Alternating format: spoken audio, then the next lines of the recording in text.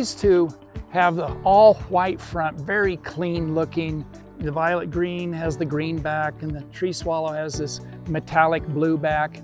It doesn't take a very big look to get that color down. And then secondarily, a couple of things to look for. This clean white on the tree swallow comes up just a little bit on the side in that rump area. But on the violet green swallow, it wraps up on the side almost all the way up onto the rump. And the other thing to really look for is the dark cap, the hood, on the tree swallow comes down below the eye. And on the violet green swallow, it goes above the eye.